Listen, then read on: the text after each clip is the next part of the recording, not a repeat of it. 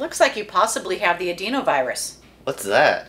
Well, Adenovirus is a virus that carries many of the same symptoms as influenza, including fever, sore throats, and diarrhea. Unlike the flu, it includes pink eye, inflammation to the stomach and intestines, and even bronchitis. Rarely, it can even cause neurological diseases like inflammation to the brain and its tissues. Currently, vaccines are only available for military use and not yet for the public. there's many viruses out there. Right now, adeno seems to be the popular virus of the day, but it is not a highly virulent virus. It is easily contagious though, because if you touch it like a desk at school and somebody else had it, maybe they cough, they sneeze, they touch the desk, and once you touch that desk and then you touch your face or your eyes or maybe your nose, then you have the higher potential of getting that virus in your body. Strictly, you're going to treat for the symptoms. So if you have a runny nose, you're going to take medication for a runny nose.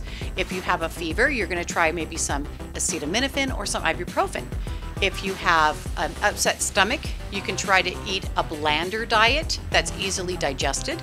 If you have diarrhea, you might want an anti-diarrheal. But the key thing is covering your mouth. If you cough or sneeze, wash your hands with soap and water, and definitely getting good rest and lots of hydration. Well, Apaches, at least I don't have the flu. Thanks for the shot, Doc.